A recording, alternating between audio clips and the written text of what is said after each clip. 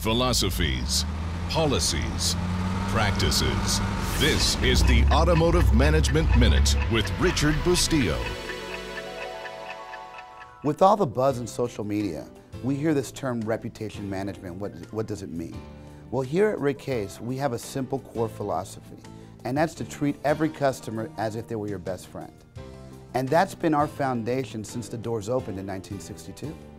Rick has always believed that the customer comes first, and you have to treat the customer right from the dealer's perspective.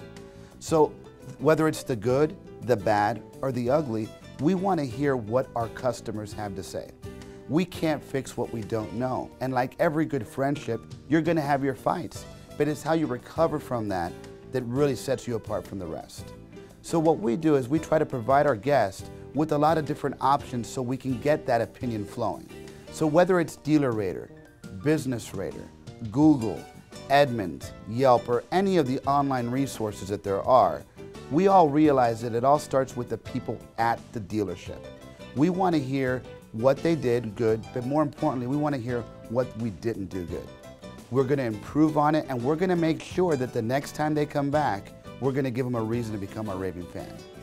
We realize that when you convert an unhappy customer to a raving fan, that's much more powerful than any dollar you can spend in advertising. In order to be successful in reputation management, there has to be a culture change in a dealership, and every team member, from myself all the way down, has to be empowered to resolve any situation that comes up with the customer. And if they can't, they have to take it to the next person up to make sure it gets handled. In short, reputation management starts at the dealership. Create the culture, empower your people to fix any problem, and make sure you listen to your customers' voices.